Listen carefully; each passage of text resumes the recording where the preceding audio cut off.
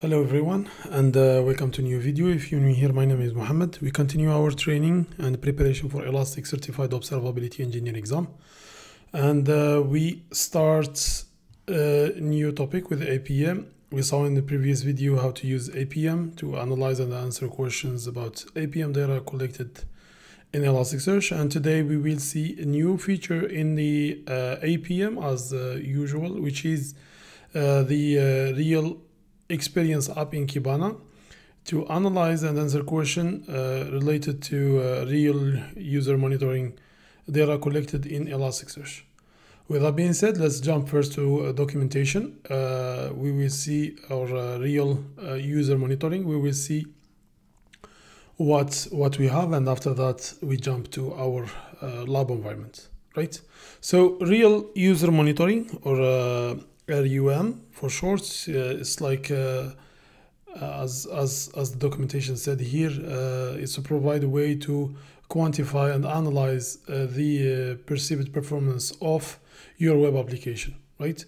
So you have your web application, you have your UI, and the user will interact with the UI. Here you will get all the statistics about this UI, how each page, like everything in your page took, and also we will see, like, if we get any errors or any warnings, we can see them in the error breakdown, right? To download or to for the lab purpose or for the certificate, you don't need to do the installation of the agent, right? So it's a real user monitoring agent, so you don't need to do the installation and the configuration. You will just go there, as the topic said here. You just need to get comfortable with the app, right? How to navigate in the real experience app, and after that you will be able to find the answer for the question or the scenario in the exam, which is not the case for if you're gonna use it for work. Then you need to deploy the agent, and the steps are here documented, right? Let's jump now to our environment, right? I will go here. I will go to observability, and from observability we have this user experience, or if you scroll down a little bit, you will find user experience visualization or dashboard. Here you will find some informations here, but all the details if you click here on the dashboard, right? So the first thing we start with is the time range, so you have to select the right one. And from there we start with, for example, the web application. Here you choose if you have a list, and in the scenario ask you about front end or this one, then page 1, page 2, page 3, whatever the names, then you have to respect and you select the right one, otherwise you will not get the right answer. And here the percentile, like the default one is 15th, or the medium, but if in the scenario they ask about 70, 75, 80, 90, whatever, like you choose it from here. And also we have last filter here is the environment. If you have, I don't know, dev environment or production, or here e-commerce, like you choose the right one, okay? Here you can also filter based on the URL. So as you can see here, we just click and it shows us the URLs that we have. As you can see here, we have our website, let's say, or the page. So here, if you choose and select apply, it will apply this filter on apply this filter on all the information that we have. For example, the page load, the metrics, the core web viral, and the rest of the information. We will go one by one, okay? So the first thing is the page load. So here it's calculates, since we didn't specify, it will apply on all the web page that we have, and here it will tell you how long, like, it take to show the page. So here is if you have the question, the median for the last 7 days, how long, so you copy paste the answer as it is. If they ask about the backend, for example, and here if you see the question mark, so you read here is total, but if you want to get more details, so this is total represent the full page load duration. Mean you open a link and how long it took, like this is the median from the average for 7 days, and all the pages we have in our platform, it's 1 second 43, right?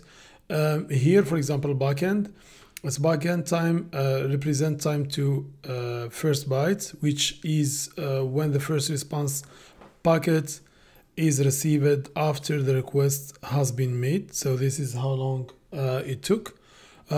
We have front end, the back end is the same, or sorry, the front end they represents the total page load duration minus the backend time, right? So it's this or this minus this give you this value, right? And this is the total page views, how many visitor or how many view you have in total, right? This is the first thing. Now for the metrics.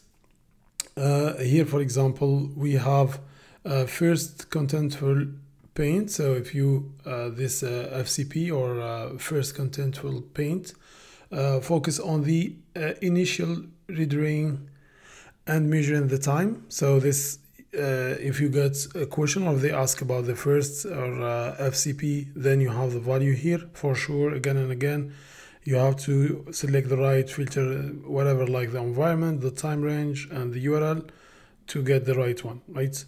If there is any blocking time, you will find it here. Long task, like if there is any long task, we will find the value here.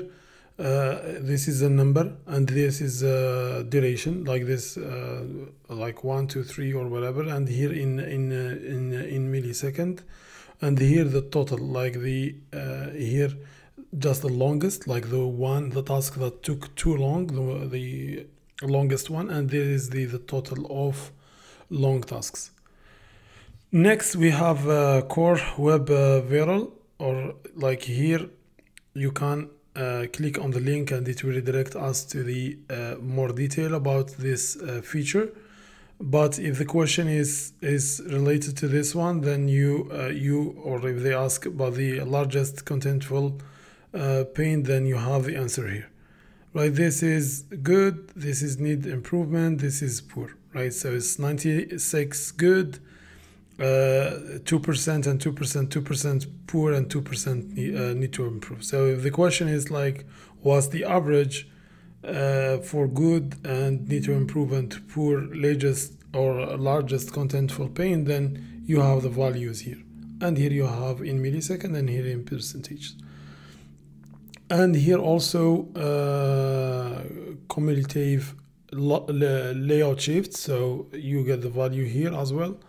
And here we have page load distribution. So if you move your mouse here, you will get the details about how long is taking. So as you can see here, 2.5 seconds, 5 seconds, and so on and so forth. And here the total page views. Then you will find the source and the number or the total page view. You get all the detail. If you want to also break down this, for example, if you want to see per OS, then you click and you get like from Linux, Android, Windows. Like if you want also to create a filter, or you want to see just iOS, then you click and you get here. If like the question was the peak, you can, for iOS, you can select like the first you break down per OS, and like here you break down per OS, and here you choose iOS, and here you move for the last 7 days, for example. Here it's 3.1, right? And the percentage is 12%. That's one way. Here the same, let's say per browser, like they said, what's the total page view per browser, or for Firefox, for example, you click on Firefox, we show you here the total. If they ask for a peak, for example, you move and see, or you compare which one is the peak, and you give the answer.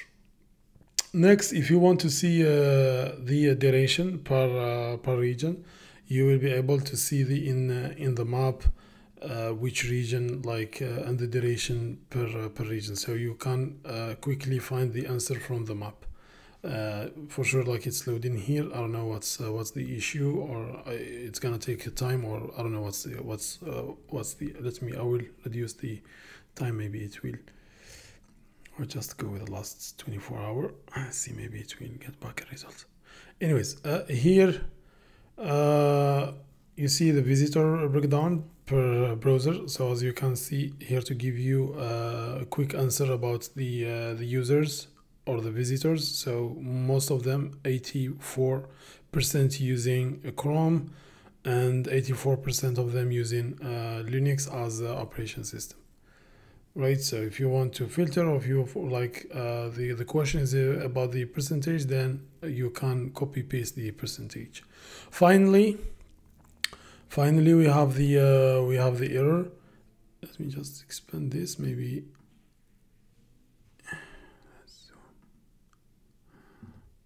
Okay, anyways, it didn't show anything. Okay, as there is something happening here. Yeah. Anyways, the last thing that I want to highlight is also if there is any breakdown for errors. So we have JavaScript used for the front end, and there is this is the error. So if you click on the error, it redirects us to APM, as we saw in the previous video, and to the services. And here you can go deeper or dig in the issue, try to understand and troubleshoot the issue. Let's go back now to dashboard and summarize. Okay, so we get to the end of the video. So again, you don't need to do the deployment, so make sure to follow step by step and try to get familiar with the different features here, and to be able to answer the question during the exam. Right, with that being said, we get to the end of this video. Let me know if you have any question in the comment section, and we'll see you in the next video.